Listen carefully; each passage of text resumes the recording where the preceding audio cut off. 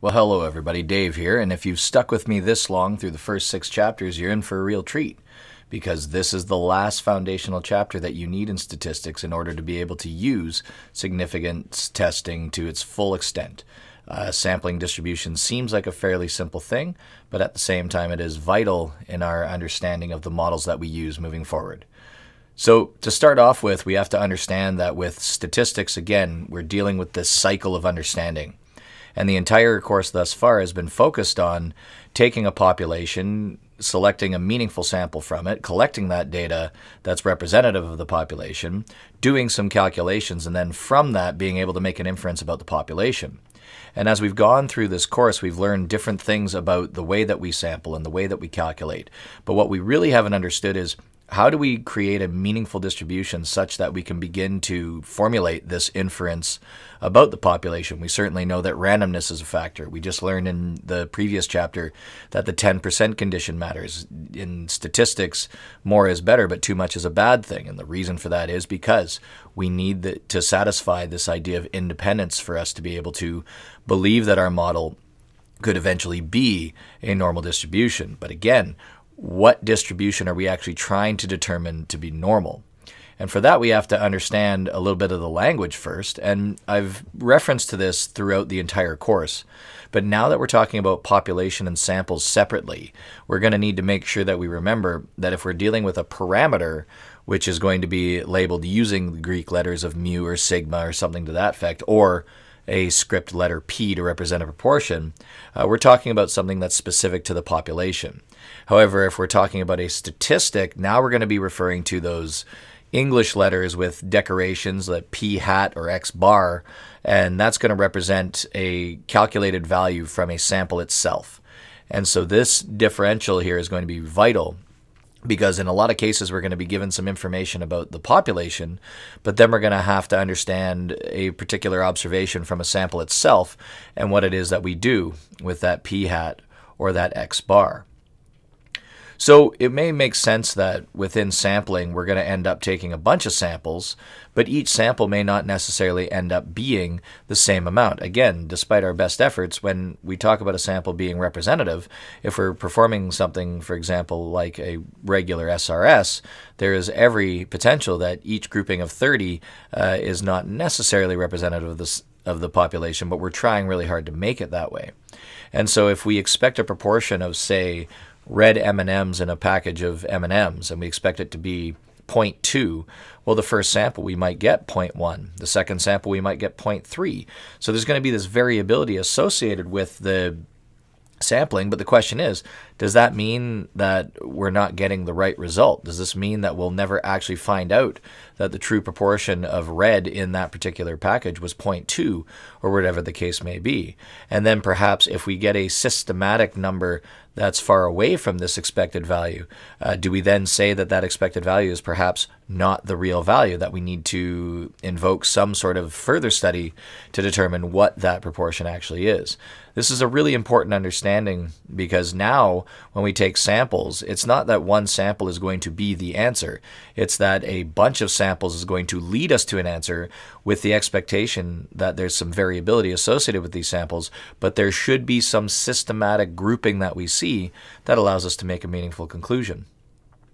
And so from this, we're talking about something known as the sampling distribution. And the sampling distribution is literally taking our statistics, our X bars or our P hats, and instead of graphing the frequency of P or X, or in the population case mu or script P, we're actually going to graph P hat and X bar on the horizontal axis and count the number of those that we receive. Because what we're going to see from a sampling distribution is, down the road, we'll find out that if all those conditions that I've been talking about have been met, and random selection has taken place, the 10% condition, and then the large counts condition, the idea that n times p and n times 1 minus p both have to be greater than or equal to 10 in the case of proportions, and we'll talk about means in a later lesson. If all of those conditions are satisfied, as we select more and more and more and more samples, this distribution is going to form. And once this distribution forms, we're actually going to be able to use some of those tools that we've learned in previous chapters, specifically anything pertaining to the normal distribution, in order to calculate the probability of anything being farther away from the center than the actual observation we have. And by that, we're starting to use the language of a significance test. So the sampling distribution is a created distribution from multiple samples.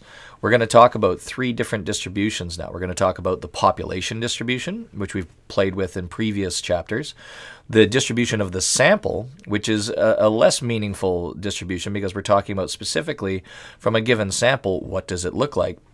But most importantly, the sampling distribution, where we take these statistics, where we get those x bars, those p hats, we graph them all and count them up, and what we're going to see is this very common shape forming, and of course I think you've all figured out by now, we're talking about the normal distribution. So these 3 distributions are going to be something that you need to be able to tell the difference between.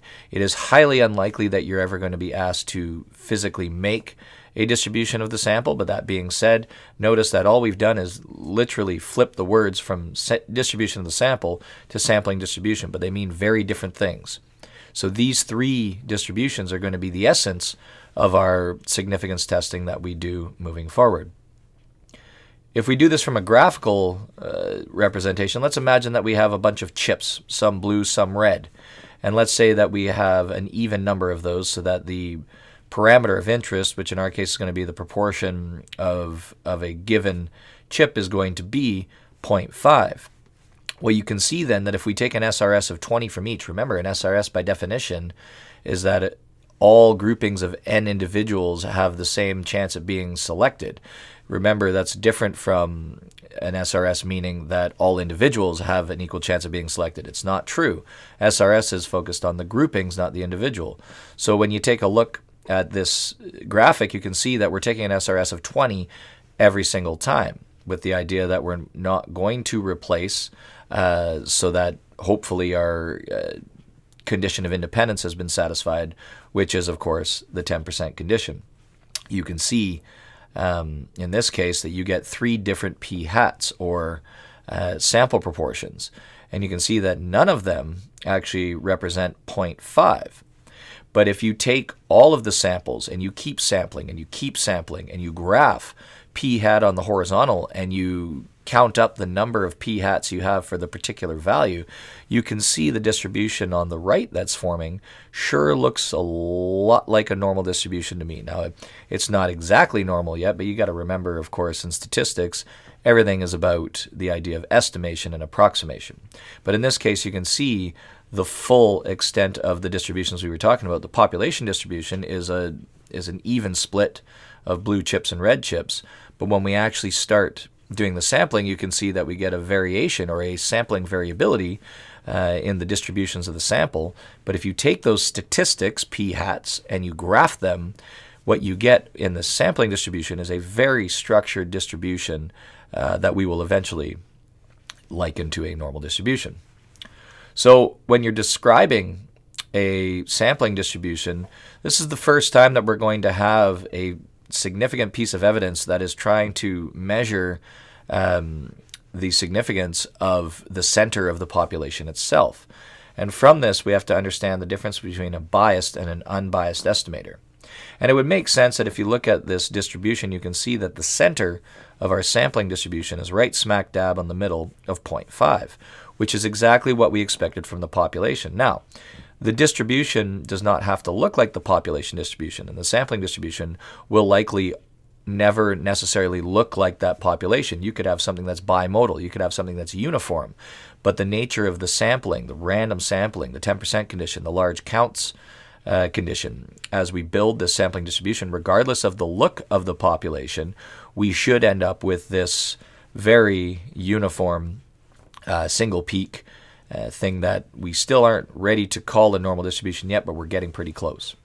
But from this distribution, we can see that that center is right smack dab on the 0.5 value, which we were expecting from the population itself. If that center were shifted, if it were 0.6, if it were 0.4, and it was very systematic in its shift, we would say that there's a bias associated. It's not necessarily going to be true that the shape of the distribution is going to be different, but it's going to be where that center lies. So when we speak of something being a biased or an unbiased estimator, if we expected the proportion of red chips to be 0.5, and we have a center of a sampling distribution that is on 0.5 or close, we would consider that an unbiased estimator. If, however, we think of a biased estimator, if we expected the proportions to be 0.5, but we ended up with something like 0.3, in that case, we'd now consider that estimator as a biased estimator, because now we have reason to believe that that center is not actually lining up with the value we would expect. If we think about it in terms of the sample size, if you'll remember in the previous chapter, we talked about the idea that more is better. And we're going to dig into this a lot more as we move through the chapter, but the basic idea behind this is more is better, but too much is a bad thing because it would satisfy the 10% condition in the case of all estimation techniques. So when you take a look here, if we see a sampling of 100 versus a sampling of 1,000, you can see that both distributions line up exactly on 0.37, which is the point of a sampling distribution. That being said, you can see that the variability in the sampling distribution on the left is quite a bit larger than the variability of the sampling distribution on the right. And all that means is that when you do multiple samplings, if you have a lower sample size, it's going to take longer for that distribution to converge on that center that we're looking for, in this case 0.37. However, on the right-hand side, you can see that we have this distribution that converged rather quickly on 0.37 because we were taking a sample size of 1,000. So from a logistics point of view, it makes sense to do samplings of 100. It just seems easier to deal with. However, there's an obvious advantage when you take a sample size of 1,000 because now you converge on that parameter of interest much faster, so that when we have to make a meaningful conclusion, we will have definitive evidence much faster with our larger sample size. And so when we're talking about the variability of a statistic, we feel pretty good about our results so long as the sample size is at least a tenth of the population, or again, we're satisfying the 10% condition. Because remember, the 10% condition's purpose is to verify the independence of the sampling. The idea that the sample size is not so large that we are drastically changing the proportions of the population itself. Remember that as soon as you sample without replacement, we are technically changing the fraction or the proportion of interest.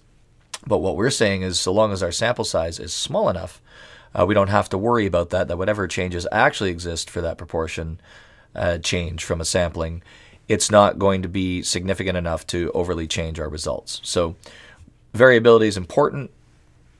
A sample size needs to be large, but too large is a bad thing because our models will break down in that case.